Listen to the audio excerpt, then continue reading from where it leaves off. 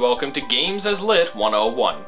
All art mediums grow and change over time, but for how briefly video games have actually existed, they have some pretty distinct eras. Much of this is due to the prevalence of consoles throughout the medium's history, making it easy to separate the medium into generations based on the different technological capabilities of the time. We have the 8-bit era, the 16-bit era, the 3D era, and so forth. And at the end of these eras, we often have one or two excellent works that provide an effective capstone for it all. Chrono Trigger is possibly the most notable example, a game that brings the popular conventions of its era to near perfection and effectively embodies the Super Nintendo era of gaming, especially in regards to its own genre, which was itself quite popular at the time.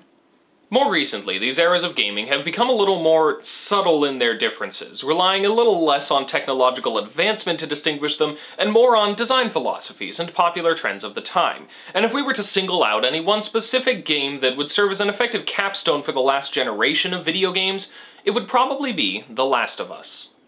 The Last of Us was released by Naughty Dog, creators of Crash Bandicoot, Jak and Daxter, and Uncharted, in 2013. It was their first M-rated game, as they had sort of a gradual ramp in maturity from the silly fun of Crash Bandicoot, and it brought with it a mature story that left players and critics alike absolutely floored. Its praises are still being sung, and it won more than its fair share of Game of the Year awards. Many consider it to be the absolute best of its generation. And there seems to be no better time to look into it than today, or technically a couple weeks ago because of the delays and stuff, but who's counting, when Games as Lit 101 turns 1 year old. Yep, I've been doing this for a whole year now. It was a very, very slow start, but I've got some awesome fans, and now I finally have a decently sizable audience, so I think it's worth celebrating by taking a look at one of the most beloved games of the last few years. Though The Last of Us has a post-apocalyptic zombie-esque setting, which is hardly original at the moment, its writing, characters, and presentation give it far more complexity than the genre usually affords. We'll explore themes of family, morality, and parenthood in some painful and conflicting ways. This analysis seeks to dissect these themes and help viewers gain a deeper understanding of what the game means and how it imparts that meaning. As always, spoilers abound. I will be talking about the entire game, the story from beginning to end, and as I'll illustrate, this is an experience far more powerful when played than simply viewed or summarized. And beyond that, there are a lot of subtleties and nuances of the story that obviously can't really be captured in a summary like I'm going to give, so I highly recommend that you actually play the game before watching this analysis. I'll also throw out another warning, because The Last of Us is rated M for mature and has some adult language and graphic violence. As always, I'll keep my own presentation accessible to all ages, but we can't really talk about The Last of Us without acknowledging, discussing, and showing some of this content. So, with that out of the way, let's dig into The Last of Us.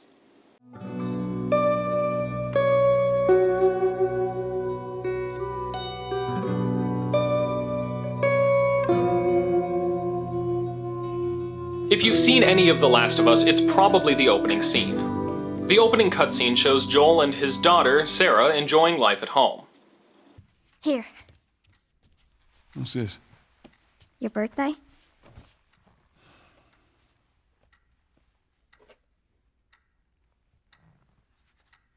You kept complaining about your broken watch. So I figured, you know. You like it? Honey, it's What? nice, but I think it's stuck. It's not. What? No. Oh, ha ha. Where did you get the money for this? Drugs. I sell hardcore drugs. Oh, good. You started helping out with the mortgage then. Yeah, you wish. But Sarah wakes up in the middle of the night and everything starts going wrong.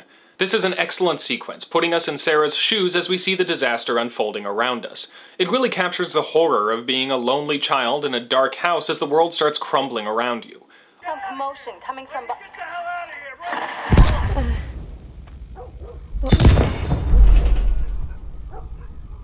I'll talk later about the game's use of perspective, but for now, just keep in mind that the simple fact that we're playing as Sarah for this sequence is really important. Joel is forced to kill their crazed neighbor in self-defense, and his brother Tommy shows up to get them out of there. It's worth mentioning, though it is admittedly something of a side note since it doesn't really have anything to do with the story's themes or characters, that Naughty Dog is a master of little details and nuanced animations, and that really helps sell the atmosphere of this game.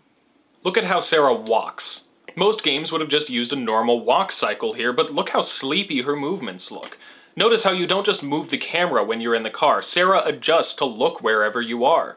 It's these little things that most games would overlook, but that really make the game feel far more real than it, of course, actually is. Everyone seems to be going crazy, and Joel and Sarah barely escape, but unfortunately, it all goes awry. Stop right there! Okay. We're not sick. Got a couple of civilians in the outer perimeter. Please advise. Daddy, what about Uncle Tommy? We're gonna get you to safety and go back for him, okay? Sir, there's a little girl. But... Yes, sir. Listen, buddy, we've just been through hell. Okay, we just need... Oh, shit.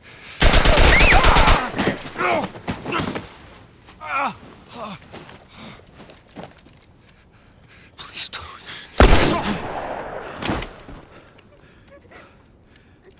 Oh, no. Sarah. Move your hands, baby. I know, baby, I know. God. Listen to me, I know this hurts, baby. You're gonna be okay, baby. Stay with me. All right, I'm gonna pick you up. I know, baby, I know it hurts. Come on, baby, please. I know, baby, I know. Sarah. Baby. Don't do this to me, baby. Don't do this to me, baby. Come on. No. No. No, no, no. Please. Obviously, none of this is as impacting with me skipping through it and narrating over it, but this scene is famous for its emotional impact, and it owes much of its strength to the interactive sequences that led up to it. Like I said, we'll get to that later. As you might have caught on, this is the zombie apocalypse of sorts, though it's not zombies as we know them. It's a natural infection caused by the cordyceps mushroom. That's an actual thing, you can look it up. It emits spores that basically turn small insects into zombies, and the apocalypse of The Last of Us is caused by this mushroom doing the same thing to humans. Typical zombies are not. If you inhale the spores or get bitten, you've got about a day before you go crazy and lose yourself entirely. So cut to 20 years later, and many of the remaining humans live in quarantine zones under strict martial law. The military controls who enters and leaves, and if anyone's caught outside, they test them for infection and kill them if they test positive. Get a life. No. I'm not infected. Hold her down. This man's wrong. Do it. Please. Eyes forward. All right. Please down. Fuck this! Oh, shit! Shut up. Consider yourself lucky. What happens when you hide out in a condemned building? A resistance group called the Fireflies has been using guerrilla tactics and borderline terrorism to fight the military, and the tensions have been running pretty high. Joel is a smuggler, along with his partner Tess, and a job gone south ends up entangling them with Marlene, leader of the Fireflies. They're tasked with taking a 14-year-old girl, Ellie, out of the city and to a Firefly checkpoint. Neither of them particularly want to do it, but it's the only way to get them out of the position that botched job put them in. At first, Ellie is little more than a burden, a requirement hoisted upon Joel and Tess. Just cargo, Joel. And Joel is resistant to any relationship with her beyond that. But it's more than simple detachment. Joel is actively afraid of growing close to Ellie.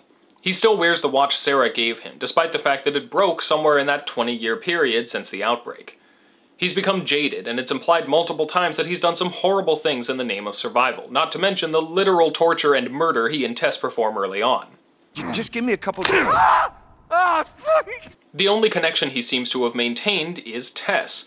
Though the nature of that connection is uncertain, it's certainly something of a mutually beneficial partnership, and it's made clear early on that he worries even for her safety to the point of doubting her, despite the game making it clear that she can handle herself pretty well. So I'll take one guess. The whole deal went south and the client made off with our pills. Is that about right? Deal went off without a hitch. Enough ration cards to last us a couple of months, easy. Basically, at the start of this story, Joel's morals are defined by little more than survival, and he has a very active fear of losing those close to him. The result when he meets Ellie, then, is to avoid getting close to her so he can't fear losing her. As we go through his character and his relationship with Ellie, we'll see that while many stories might use a tragedy like the death of one's daughter to simply drum up sympathy for the protagonist, Sarah's death actually is a serious influence on Joel's character in a number of very important ways, and not just at the beginning of the story either, but we'll be seeing more of that as we go through. Ellie's a bit more of an enigma at first, but she comes across as brash and precocious. She's clearly seen some stuff and understands how this desperate world works, but at only 14 and relatively naive, she still hasn't become all that jaded or distant, and she's not yet used to killing. Oh, fuck! I thought we were just gonna hold him up or something. She whistles, comments on interesting things she sees in the ruins, and even geeks out a bit over garden gnomes. Hey, look.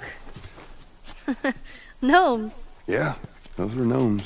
Man, I had an art book filled with these. I always thought they were super cute. Even though she takes a while to warm up to Joel and Tess, she doesn't really hold back or avoid communication like Joel does. Really, she's kind of an open book. Now, it's important to note the role that Joel is placed in, not just in relation to Tess or Ellie, but even to the player. Joel is the protector, and the game establishes this very strongly right from the beginning through the very clever use of a narrative tool we'll be talking about a good deal over the course of this analysis: perspective. While Sarah's death in the beginning of the game is certainly sad, the most impacting moment of the game's opening is the whole earlier sequence where you play as Sarah. It's more subtle, and you may not even realize what it's setting you up for, but it's using the game's interactivity to set a precedent in your mind. In this scene, playing as a young girl who can't really protect herself while the world is going completely crazy around her, the player's first connection with Joel is forged, and it's based on his ability to make everything alright, to protect us. Again, it's subtle, enough that most players probably don't even realize it's happening, but it effectively cements Joel's role as the one who will protect us, and by extension, others. Most importantly, Ellie. This is an example of minor narrative interactivity, which I've talked about on this show before. Essentially, this is when a video game uses interactivity to strengthen its storytelling without allowing you to alter the events of that story. The Last of Us is one of the better examples of this I've seen in recent years, and we'll definitely be coming back to the concept later in this analysis. But this role of the protector sticks with Joel throughout the game. Tess seems to be the brains of their relationship, and while she can certainly handle herself well enough, Joel's role seems mostly to be backup. She calls most of the shots. And so, of course, when he's put in charge of Ellie, this protector role is a natural fit. Ellie needs his protection, and he's forced to give it. Even better, the stakes are raised when it's discovered that Ellie was bitten 3 weeks ago and hasn't succumbed to the infection. In other words, she's immune. Even if Joel is highly skeptical, his protection has now taken on far more importance. The player, as I mentioned earlier, has been psychologically acclimated to this role for Joel by the opening sequence, and steps into it without hesitation, immediately drawing a parallel between Sarah and Ellie as the one they must protect. The same parallel that causes Joel himself to fear any relationship with Ellie. But this dynamic of Joel as Ellie's protector changes by necessity when Tess dies. She's bitten, and when the Fireflies at the rendezvous point are found dead, she pleads with Joel to finish this and get Ellie to the Fireflies, and stays behind to stall the military as her final act. This was 3 weeks.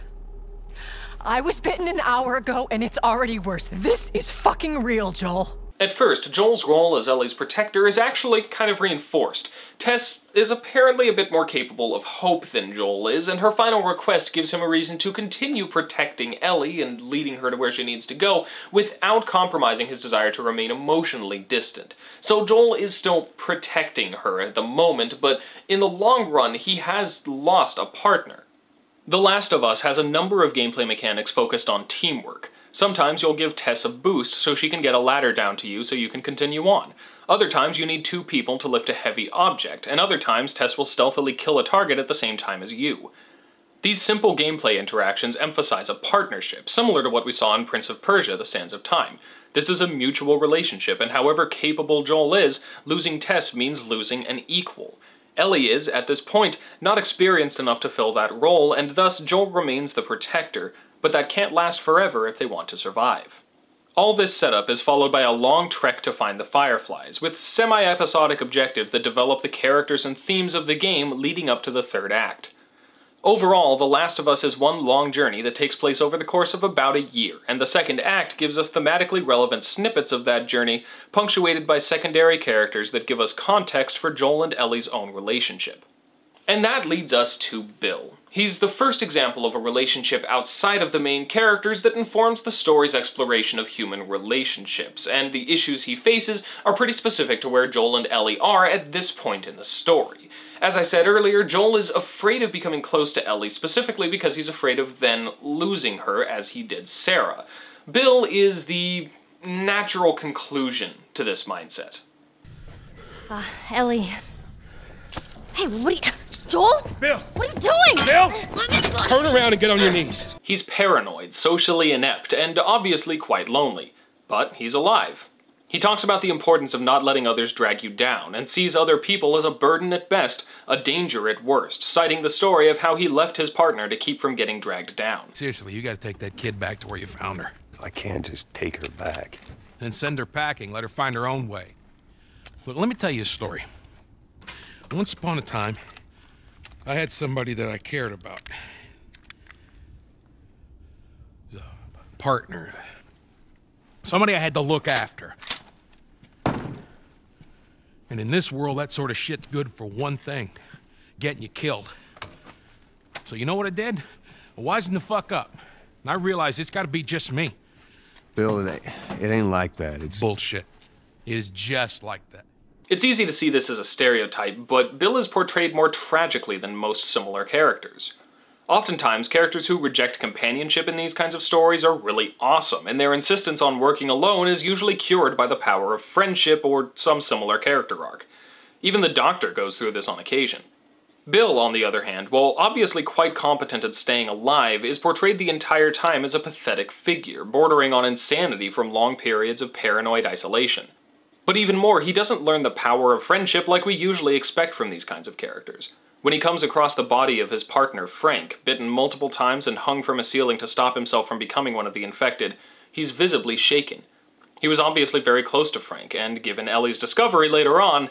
I'm sure your friend will be missing this tonight. It's light on the reading, but it's got some interesting photos. Now, Ellie, that ain't for kids. Whoa! How the hell would he even walk around with that thing? It's a fair assumption that I mean very, very close. Finding Frank's body is obviously affecting him, especially if you find the suicide note and give it to Bill. And yet, he's so entrenched in his way of thinking that this only seems to further convince him that he's better off alone. Well, that's how you feel. Well, fuck you too, Frank. Fucking idiot. He left Frank because he felt the fear of losing him was weighing him down. Now Frank's dead, and Bill does indeed feel sad and confused. In his mind, his sad, lonely mind, that just validates every decision he's made.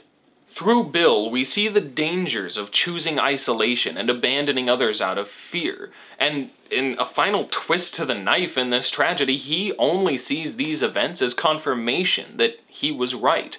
For Bill, there is no us, there is only himself, and such a selfish, cowardly outlook led to an unhealthy relationship that ended in tragedy. At this point in the story, Joel is very much still resisting any real relationship with Ellie. We can see it in the way he reacts to her love of gnomes. Alright, man. The way he continually brushes her off when she does basically anything. Fuck you! You handcuffed me! I need you to shut up. Alright? And the way he completely stonewalls her when she tries to talk about something difficult. Hey, look, about Tess. I don't even know what... Here's how this thing's gonna play out. You don't bring up Tess. Ever. Though that last one admittedly is telling of his own weakness as well. He'd rather just try and leave pain behind him than deal with it in a healthy way. And that's why Bill's example is so important. At this point in the story, Joel is kind of in danger of becoming like him, avoiding all human connection for fear of eventually losing it, and perhaps even causing the loss of that connection as a result. And while Bill may not necessarily see the tragedy of his own actions, the message does seem to be getting across to Joel fairly well. The difference is evident. He can talk with her a bit more comfortably. He begins working with her in some ways as a partner rather than as something he needs to protect, and he begins trusting her with more and more responsibility. He's even a little more honest about himself, even if he's still not exactly an open book. Ellie is changing too, growing more confident and mature. She started out surprisingly smart, but brash and unthinking, reacting emotionally to anything that upset her. Side note, I'm often, admittedly, kind of annoyed at kid characters who are just swearing constantly in movies or games, but Ellie is one of the few that I just absolutely love in this regard. There's not really a sense that she's trying to be more grown up with it or anything like that. She's just incredibly precocious, has something of an attitude, and doesn't really have the patience to put up with anything. It gives her character, and it also helps us see her gain a bit of a calmer head as the game progresses. Anyway, in summation, this first part of the game is largely about introducing Joel and Ellie's relationship, as well as establishing Joel's attitude toward Ellie, before giving us an example of what their relationship might end up looking like if Joel refuses to accept her. The next section of the game is where we start to see a little bit of change.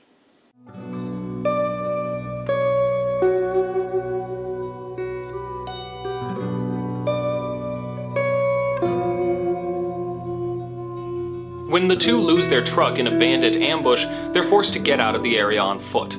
At this point, Ellie is wanting more autonomy, but since Joel is beginning to settle into his role as the protector, he won't have any of it.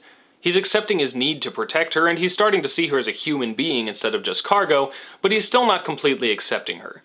A major step in this development is when she saves his life, and after his immediate, stern parent reaction, I shot the hell out of that guy, huh? Yeah, you sure did. I feel sick. And you just hang back like I told you to. can bring himself to admit that she saved him and give her a gun of her own. The second example of another relationship The Last of Us gives us is my personal favorite, Henry and Sam. These two come in at a time when Joel and Ellie are growing closer, but the relationship still hasn't fully formed. They're comfortable with each other, but not truly close, mostly due to Joel's continued issues with letting other people matter to him. Henry and Sam, on the other hand, are about as close as you'd expect of two brothers. Henry, being the oldest, protects Sam and trains him to live in this harsh world. Sam, what are you doing? Nothing. Get rid of it. My backpack is practically empty. What's the rule about taking stuff? It weighs like nothing. The rule. What is it? We only take what we have to. That's right. Now come on. And Sam seems to look up to Henry. It's the kind of relationship it would seem Joel and Ellie should have, and at this point, when they're kind of on the cusp of becoming a bit closer to each other, it really seems like Henry and Sam should be something of a model that Joel and Ellie should be trying to follow. But, unfortunately, that model is not without its flaws, and some tragic ones at that. It becomes clear that Henry sees Sam as helpless, not out of any disrespect for him, but because he, much like Joel, views himself as the protector. He tries to train Sam to be a capable survivor, but never seems quite willing to actually let him play the part. While Joel and Ellie lack the emotional connection that Henry and Sam have, Joel is already treating Ellie as more capable and trustworthy. Henry sees Sam as his charge. Unfortunately, this relationship isn't actually ideal. Henry seems to define himself based on his need to protect Sam, and this driving need to make sure no harm comes to him robs Sam of any feeling of agency. Near the end of their chapter in the story, Sam talks to Ellie about fear. Did Henry send you? No. Why would Henry send me? To make sure I'm not fucking up somehow. I'd say we all did pretty good back there. Especially you.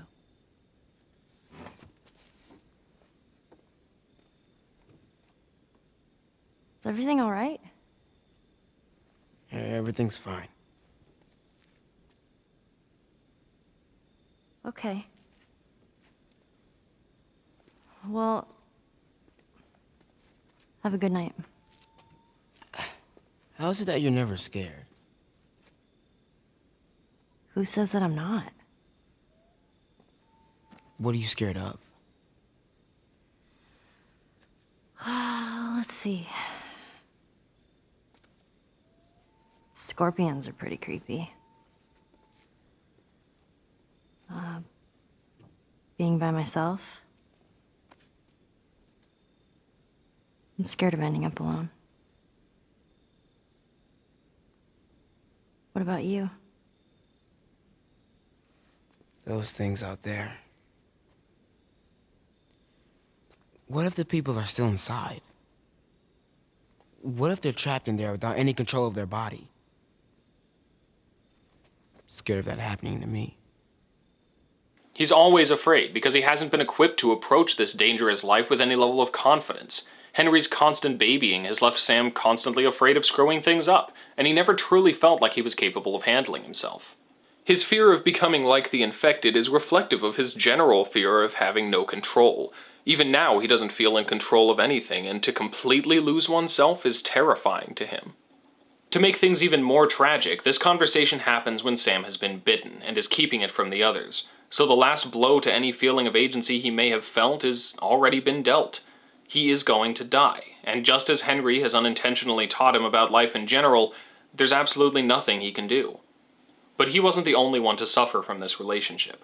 When a fully infected Sam attacks Ellie the next day, Henry is forced to shoot him. And now, again due to his complete dedication to protecting Sam, he has nothing left.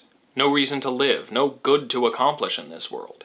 Henry saw his brother's protection as the only worthwhile thing he could live for, and as a result, he unwittingly broke his brother's spirit and, when forced to kill Sam, took his own life. While the reason for this stands in contrast to Bill, in that Henry cares a lot about Sam and sticks with him rather than abandoning him, the core fear that leads to it, as well as the result of it, are quite similar. It all comes from the fear of losing someone you love. Henry's us was Sam, and his unhealthy fixation on attempting to keep him safe resulted in an unhealthy relationship that ended in tragedy. It serves as a good thematic foil to Bill. Over the course of the game so far, we've seen two diametrically opposed approaches to relationships, both of which resulted in similar problems and similar endings. And while Bill showed us the dangers of Joel's reluctance to accept Ellie and build a relationship with her, Henry and Sam show us the dangers of treating her as a responsibility rather than as an equal partner. Each of these instances effectively serves as a warning for Joel and Ellie's relationship. Detachment would lead to tragedy, but then so would coddling. The next segment is when their relationship finally reaches something of a healthy, functional form.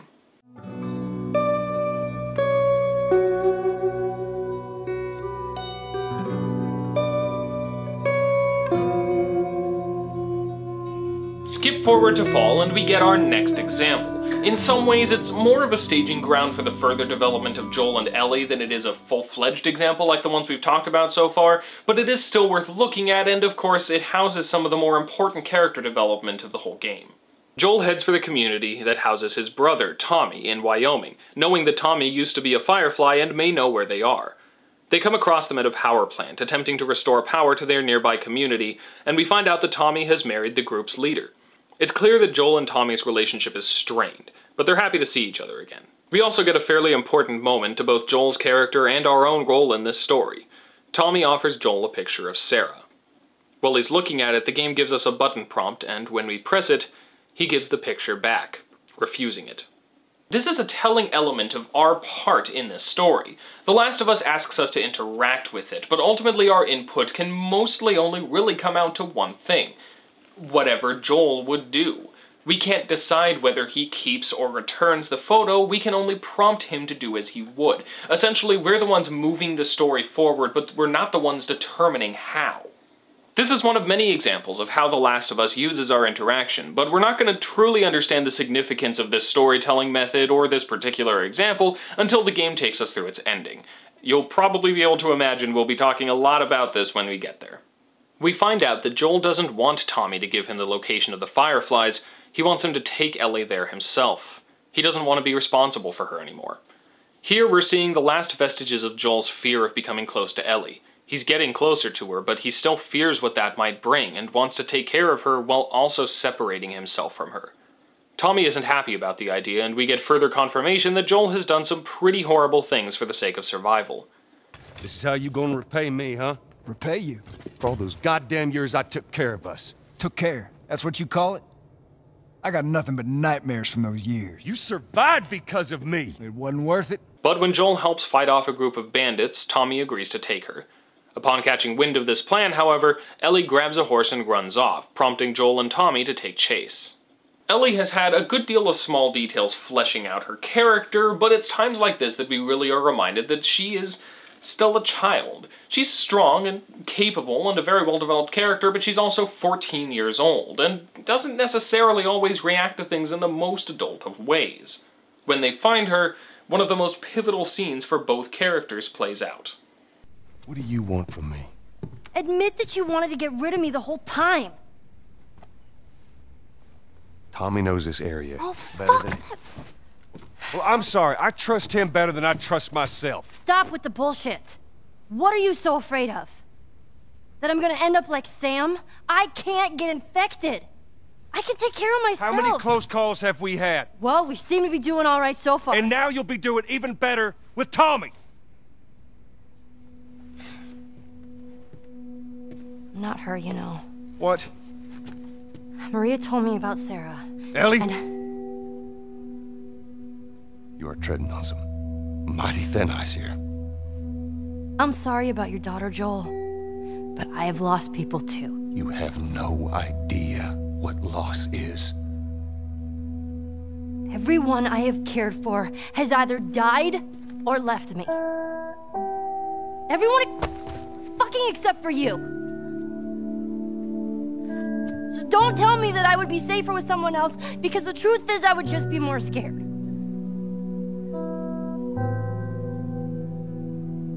You're right. You're not my daughter. And I sure as hell ain't your dad. It's here that we see that Ellie is scared too. Not scared of disappointing someone like Sam, nor is she so scared of losing someone like Joel is. She's not even really scared of dying. Her fear is one of abandonment. And interestingly enough, even if she doesn't really realize it, especially at this point, she's trying not to become like Joel. That last bit about how she'll be even more scared is pivotal here. If Joel abandons her, she'll become even less confident in any human relationships she has, constantly afraid of losing anyone she gets close to, which is, albeit for slightly different reasons, basically the same problem Joel has. And it's because of that weakness of his that we see, in case it hasn't been quite obvious enough already, the difference in how these two approach relationships and communication. Joel is, quite frankly, scared of relationships, so he tries to brush them off and avoid talking about difficult or personal subjects, whereas Ellie, on the other hand, is kind of desperate for them and goes out of her way to build a relationship.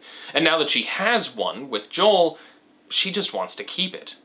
We can see the transience of everything in the world of The Last of Us. From the need to use the broken remnants of the world to craft tools that break after one or two uses, to the simple disregard for life we see throughout the game, nothing seems to last long here.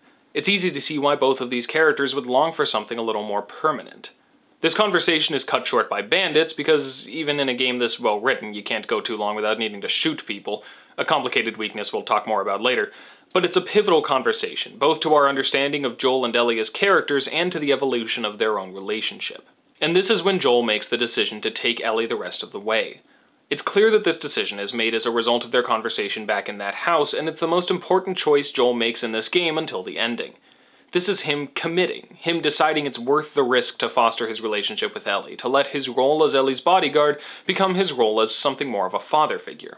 Taking a quick break to address Tommy and his part in the story's themes, his example is a bit less important than the others simply because he's more of a framing device for all that character development, but it's worth noting that he seems to be, far and away, the more healthy of the characters we see in the game, and his us is his community. His family, if you will. It's clear that his priority is on the community his wife runs, and we see a few examples of both of them being far more benevolent and kind than the previous authority figures we've seen. Earl? Yeah? Why are you here? Weren't you supposed to head back this morning? Still waiting on Hauser and the rest of the boys to relieve me. Oh, no, you know, we'll be fine. Just go home to your family. It's just a couple more hours. I'll tough it out. All right, look, take it easy. And in an interesting twist, at this point his community family, the people he's sworn to protect and the people he's close to, have a higher place in his us than his blood brother does. What makes you think I'd do this for you? This isn't for me, Tommy. This is for your damn cause. My cause is my family now.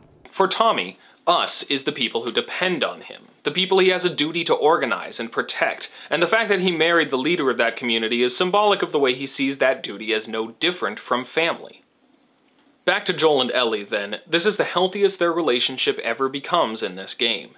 While Ellie generally insisted on following Joel wherever possible before, She's perfectly alright with it now, trusting that he's acting in her best interests and will be back. When Ellie asks about a difficult subject, Joel actually opens up a bit, and when it gets a little too personal for him, he gently admits that it's too much, instead of just stonewalling her like he used to. Have you ever been to one of these? What, university? Yeah. No, not as a student, at least. Why not? I had Sarah when I was pretty young. Were you married? For a while. What happened? Okay. Too much. The two have learned to work together and have meaningful, healthy interaction, and their dialogue and cooperation makes that clear. But unfortunately, the Fireflies have fled their previous headquarters for Salt Lake City, and when bandits show up, Joel is gravely injured.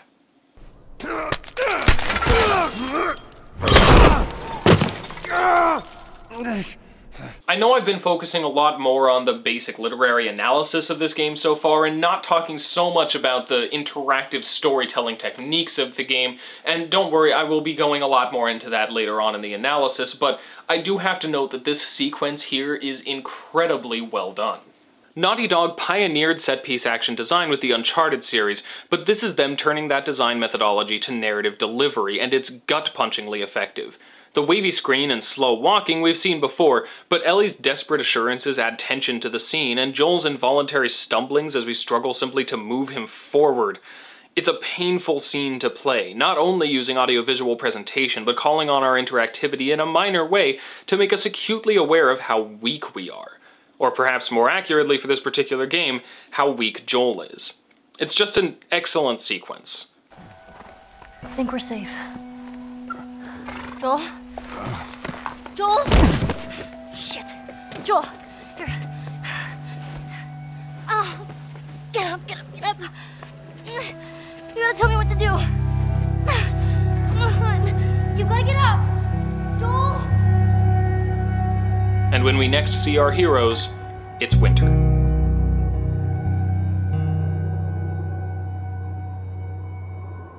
This chapter begins with a major perspective shift. We're playing as Ellie.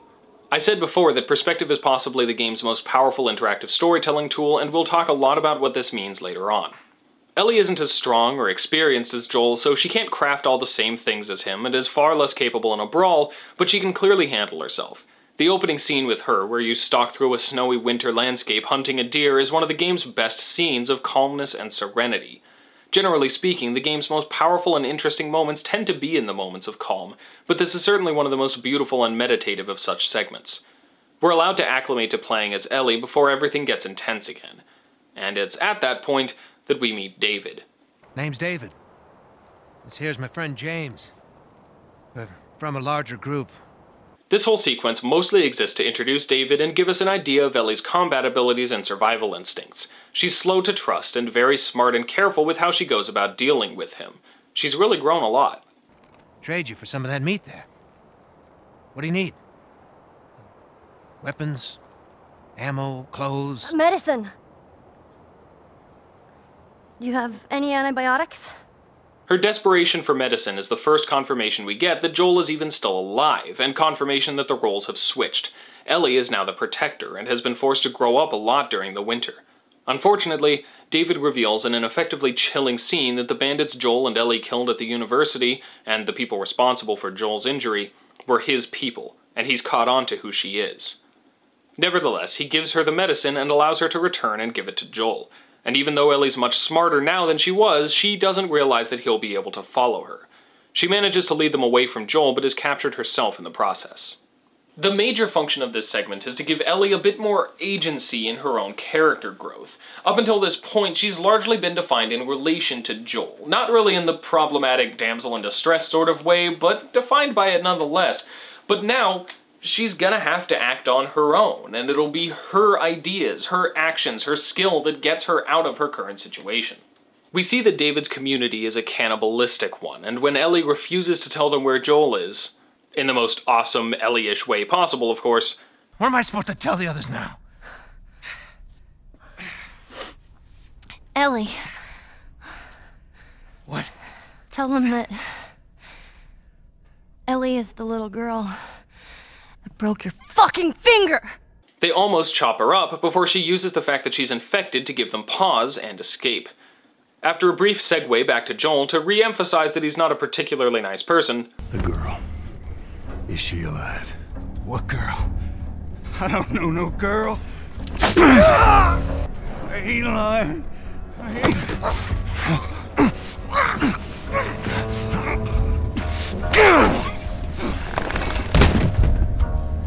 Fuck you, man. He told you what you wanted. I ain't telling you shit. That's all right. I believe it. No, wait! Ellie sneaks through David's compound in a tense, difficult sequence, culminating in a slow, quiet, difficult confrontation with David that ends on a seriously dark and important character moment for Ellie. You can try begging. Fuck you. You think you know me? Huh? Well, let me tell you something. You have no idea what I'm capable of.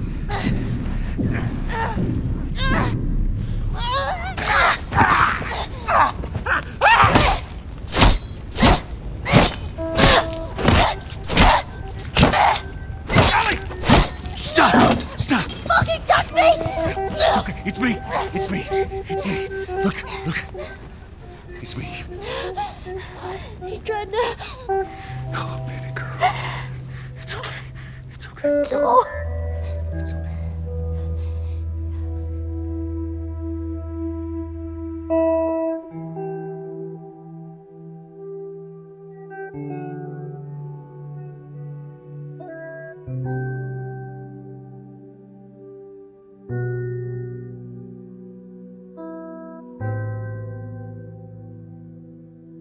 There are a couple important things to address here. Firstly, since it's easiest to just get this one out of the way, no, I don't think Ellie's character is at all weakened by crying in Joel's arms after all that. Those of you who watch this show regularly might have caught on that I'm pretty supportive of feminist issues in this medium, but in this instance, Joel did not save her. He simply showed up after she saved herself. And for reasons I'll go into in a second, this has been an incredibly traumatizing experience for her. The comfort of a father figure is no small thing after that. It's an action born of trust and closeness, not some kind of sexist need for the man to be supreme in everything. But more importantly, we must understand what just happened to Ellie. She's been near death before, sure, even convinced she was going to die after her initial bite, but never before has someone looked into her eyes, freaking mounted her, and slowly prepared to kill her in a painful, depraved manner. When she killed David, it wasn't only out of necessity. It was emotional. It was out of fear, desperation, and even emotional satisfaction.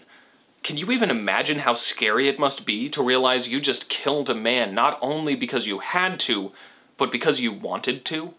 That's what Joel was for before this. Like any good parental figure, he shielded Ellie from needing to do these difficult and depraved things. But now, with him having been out of the picture, she's the one who has had to do these terrible, terrifying things for the sake of her own survival. And Joel may be here to comfort her after all that, but he can't take away the responsibility for what she's done, however necessary it might have been.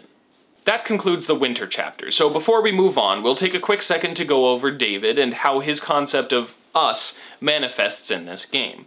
Similar to how Henry and Sam were something of a thematic foil for Bill and Frank, David is a foil for Tommy. Before this sequence, with Tommy's group, we saw a community that valued human life and cooperation to the betterment of all. David's group, on the other hand, relies on humans for food and sending out raiding parties. It's technically the same us as Tommy, but his means of valuing and protecting them is significantly more morally depraved.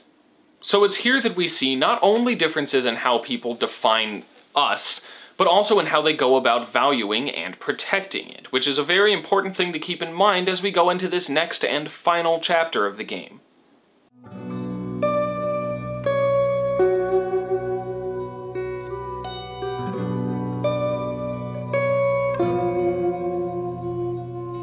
Ellie's demeanor has changed significantly, and she's far more downcast and responsive than usual. The game even displays this by interrupting one of the typical gameplay processes, and a nice little touch. Ellie? Ellie, What? the ladder. Come on. Right.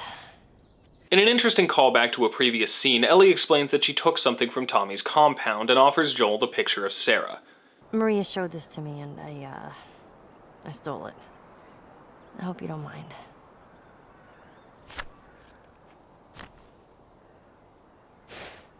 Before, you only had one action, and Joel refused the picture. Just as before, your interaction is limited to confirming with a button, but Joel takes it this time. Well, no matter how hard you try,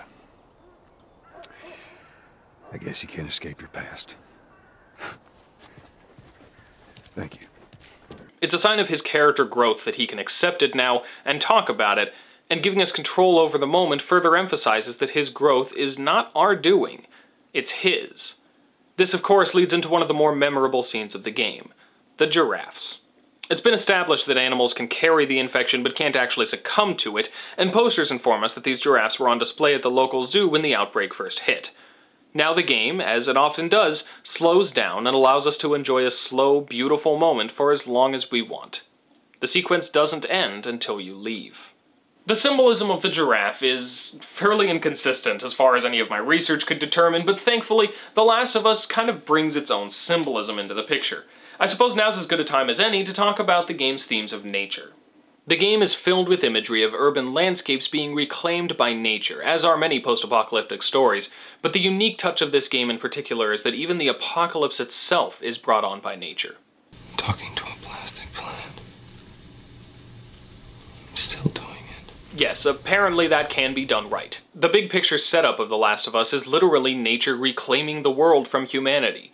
But where many works would state that that is the way of things, and take the position that humanity is some sort of plague upon the natural world, The Last of Us is pointing out the similarities between the two.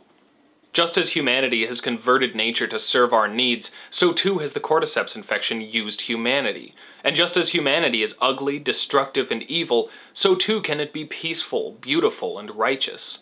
While The Last of Us depicts a world being slowly reconquered by nature, it also reflects on humanity itself, and this comparison, this relationship to the nature of humanity and the nature of the natural world, is why the giraffe scene is so beautiful. It shows us that for all the ugliness we've seen thus far, there is still beauty, both in nature and in humanity. Which is good, because it's the last we'll see of it. Joel and Ellie end up facing a near-death experience again, punctuated by a beautiful visual that accurately represents Joel's priorities at this point in the story, and are mistaken for bandits and taken in by force to the Firefly's base of operations. When Joel wakes up, Marlene is there, assuring him that his job is done and he can leave now. But obviously Joel has bigger concerns than that and demands to see Ellie. Take me to her. You don't have to worry about her anymore. We'll take care of her. I worry. Just let me see her, please. You can't. She's being prepped for surgery. The hell do you mean, surgery? The doctors tell me the cordyceps, the growth inside her, has somehow mutated. It's why she's immune. Once they remove it, they'll be able to reverse engineer a vaccine. A vaccine. But it grows all over the brain. It does.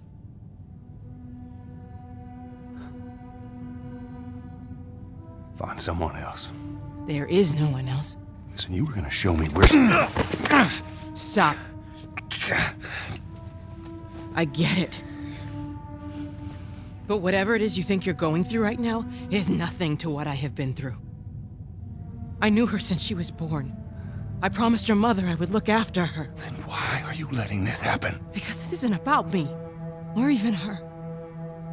There is no other choice here. It's interesting to note how many characters at this point, Joel included, have tried to invalidate the pain of others by claiming their own is significantly worse, instead of trying to understand each other's pain. In any case, Joel is not having any of this. And here we are. The ending to this game is kind of controversial, so I'm fairly certain my interpretation of it is going to have a couple detractors, but after a good long while of discussing, researching, and thinking about it, I'm fairly confident in my assessment of what the game was going for, as well as what it ultimately comes out to. So, let's dive in. There's not really a good time to interrupt all this, but we do need to talk about Marlene, because she's the final example character of the story. Her us is the broadest of the game, humanity. Her ultimate goal is to save humankind from both the cordyceps and itself, as exemplified in the Firefly's attempts to find a cure, as well as their rebellion against the military establishment. Interestingly enough, we find during this last segment that much of this is actually inspired by her close relationship with Ellie's mother. So even Marlene's dedication to the whole of humanity is motivated by a personal relationship, but it ultimately takes precedence. She promised to protect Ellie when her mother died, but her role in saving humanity was more important, and she made a difficult decision to give Ellie's life for the good of the human race.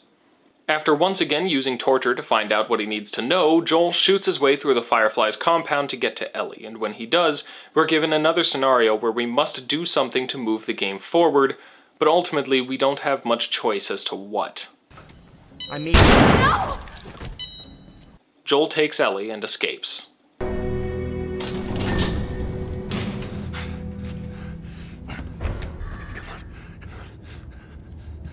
You can't save her. Even if you get her out of here, then what? How long before she's torn to pieces by a pack of clickers? That is, if she hasn't been raped and murdered first. It ain't for you to decide. It's what she'd want. And you know it. Look. You can still do the right thing here. She won't feel anything.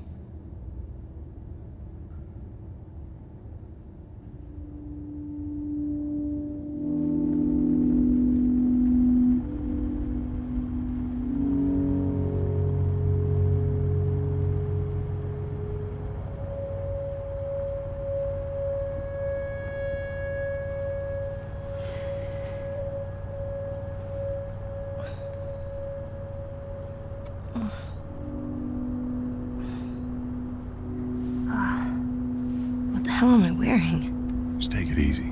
Drugs are still wearing off.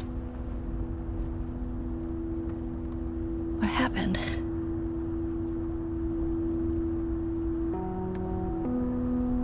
We found the Fireflies.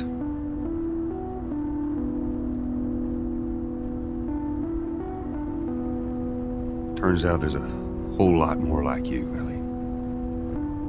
People that are immune. There's dozens, actually. Ain't done them a damn bit of good, neither.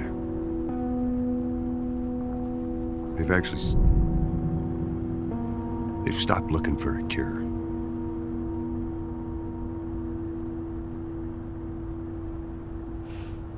I'm taking us home.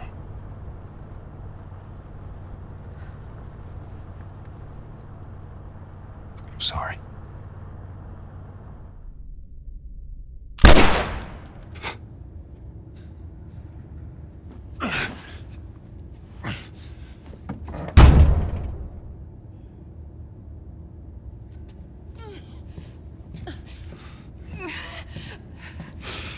Wait!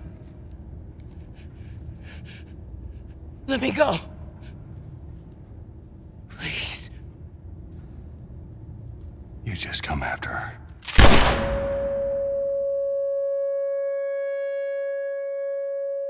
As they approach Tommy's community, the game gives us one last shift in perspective, putting us in Ellie's shoes for the last few minutes of the game, before this conversation brings an end to the story. Back when I was bitten, I wasn't alone. My best friend was there. And she got bit too.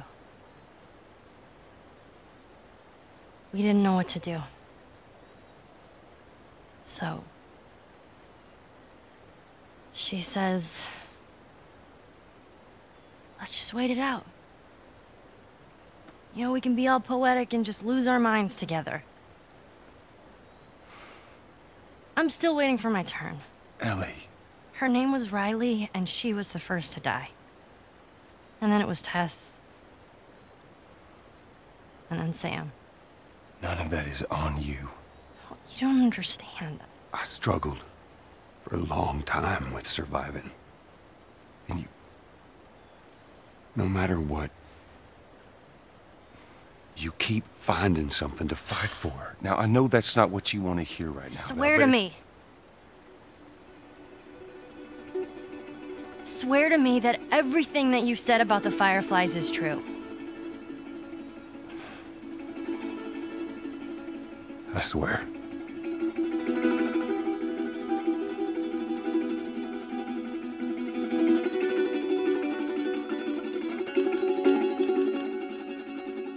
Okay.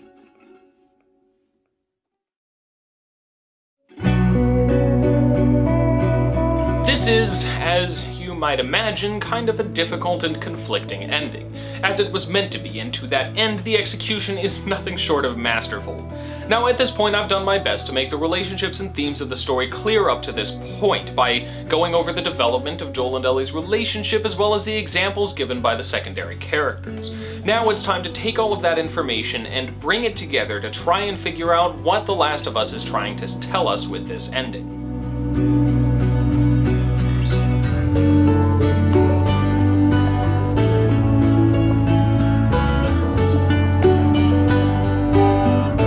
I'm going to go over the game's ultimate meaning and themes before talking about how the interactive elements reinforce them and cement this game as quite possibly the definitive example of its generation of games.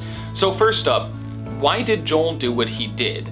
Was it right? And what does his decision to lie to Ellie at the end mean about the story? I'm not going to say that Joel didn't care about Ellie. He clearly did, quite a bit, and they were on their way to building a very positive relationship. But ultimately, The Last of Us is the story of a man who, despite excelling at survival and the difficult skills of this post-apocalyptic world, is ultimately weak. There honestly aren't all that many video games that can say that about their protagonist. I think Miracle of Sound said it best, and yeah, I know I mentioned him in another analysis too, but just let me fanboy a bit. In his song based on The Last of Us. To still hands of fragile faded photograph. I walk in the shadow of the missing half.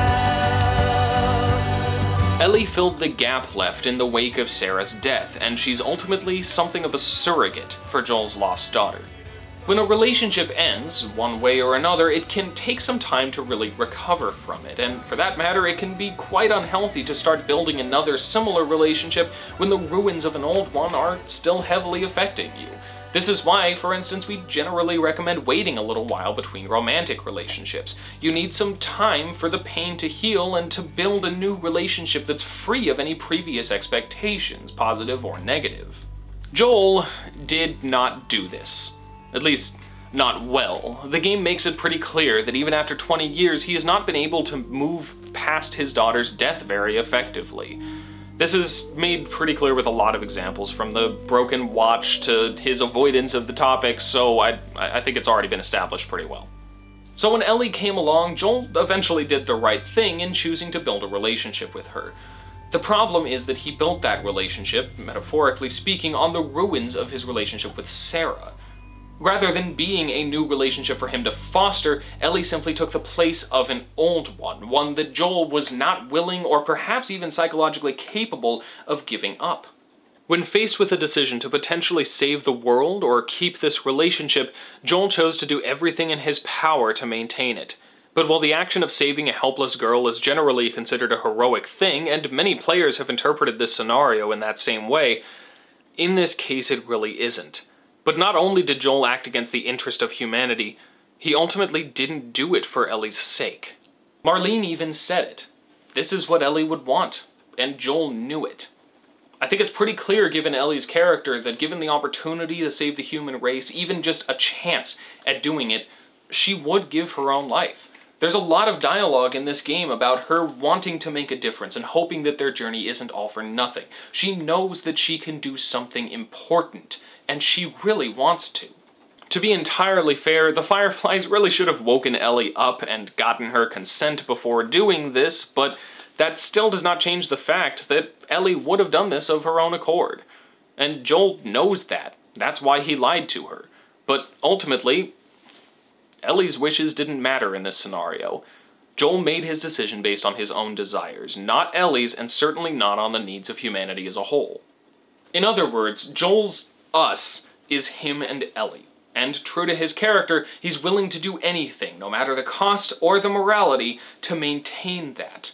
And beyond that, there are some understandable reasons why Joel is not too keen on the idea of sacrificing for the sake of the greater good. The greater good. He lost his daughter when a soldier was ordered to sacrifice potentially infected civilians to keep the larger population safe. He lived in a compound controlled by strict, violent martial law for the sake of the greater good. He explains to Ellie how the quarantine zones would close off to civilians and kill everyone outside so there would be less infected, to which Ellie quite understandably responds, It's kind of shitty. Yeah.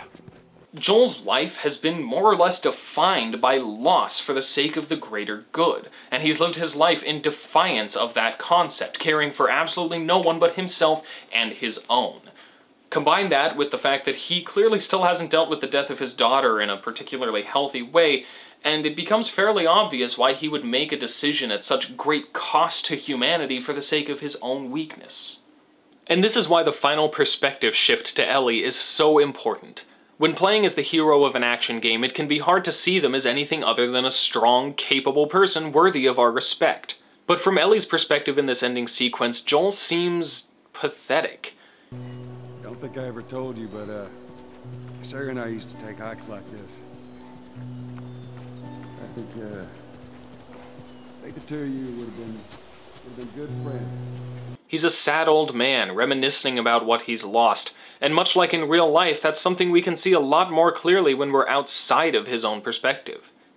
Similarly to the opening sequence playing as Sarah, the effect is subtle enough that we may not even realize it's there, but it's far easier to see Joel for what he is when looking at him from the outside. Which leads us to a major question surrounding the game's storytelling. A notable criticism of The Last of Us is the difference between the gameplay and the cutscenes. The Last of Us, as a game, is about killing zombies and soldiers with guns and cobbled together weaponry. The Last of Us, as a story, is about relationships and emotional scars, and the two share very little connection. This is actually a lot of why I said that The Last of Us is something of a capstone on its generation. The 8 years or so prior to the release of this game saw a major rise in action set-piece games that told their story primarily through cutscenes while the gameplay focused on action and, yeah, sometimes even crafting systems of dubious necessity. The Last of Us is something of a swan song of its generation, one of the last great works that exemplifies many of the trends that grew during that time. But this ultimately means that gameplay and story are disconnected from each other in a way. The context is perfectly appropriate, so there's not really an issue of ludonarrative dissonance going on, but The Last of Us wants to be remembered as an emotional story of broken relationships, but when you're playing it, you're spending most of your time shanking zombies. That is kind of weird. But it's also completely normal. For games of its time, at least, and until this medium has more universally found ways to design compelling interaction around social situations and emotional struggles, I find it kind of hard to actually hold this against The Last of Us, especially since it does actually use this element of itself in some pretty interesting narrative ways. In video games, there's an extent to which we identify with the character we're playing as. There are a number of different ways to look at the player-avatar relationship, but Joel is very much what I described in a previous episode of this show as an independent protagonist. He is who he is, and nothing the game is going to let you do will change that. But that doesn't necessarily change the fact that you relate to him. You're working hard toward the same goals he is, and most games bank on your perception that you're doing the right thing, so we tend to automatically consider our in-game goals as noble and our player character as righteous. The Last of Us expects that, and yet makes it clear that ultimately we're not Joel and our motivations aren't necessarily his. Joel is Joel. And there's nothing wrong with that. It's great to take a level of ownership in an interactive story, but as I've said many times on this show when talking about minor narrative interactivity, an artist with a creative vision can also use interactivity to make their story more powerful without letting the player alter its events, and that's no less legitimate or powerful a use of interactivity than a game with moral choices and branching storylines. This is why I made such a big deal about the fact that you can't choose what he does with the pictures earlier, and the same basic principle comes into play in the gameplay constantly. The game lets us ride along, but this isn't our story, it's Joel's. And in this game, that's not an incidental element of linear storytelling. It's intentional, and it has a major effect on how we view the character and his actions. But this is also why the game changes our perspectives like it does. I mentioned earlier about how playing as Sarah in the beginning of the game cements Joel's role as the protector in our minds. And similarly, whenever the game shifts perspective, it's hammering in a pretty simple point. We are not Joel. We're simply participating in his story. Some would argue this negates the power of interactivity, but I would quite strongly disagree. This game knows exactly what it is and how it's utilizing our interaction, and it uses that to its benefit. Joel's decision at the end of the game is nothing short of a betrayal to Ellie as well as the human race, and because we identify so closely with our player character, and very specifically because of that interactivity, we're victims of that betrayal as well. So ultimately, The Last of Us is a game about relationships, about the importance of understanding who your us is and what you're willing to do for them, and possibly even more importantly, understanding what they would want from you in the first place.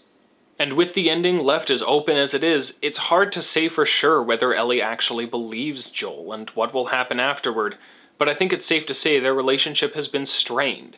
Breaches of trust will do that. And in the end, we get no resolution, no confirmation of whether Joel was right or wrong, or how Ellie will treat him in the long run. This game isn't about that. It's not about the world, it's not about whether or not Joel and Ellie can survive afterwards, it's not about any of that, it's about their relationship. Instead, we're left with the same question Ellie and Joel will likely be asking themselves for the rest of their lives. Will this relationship ever truly recover from this?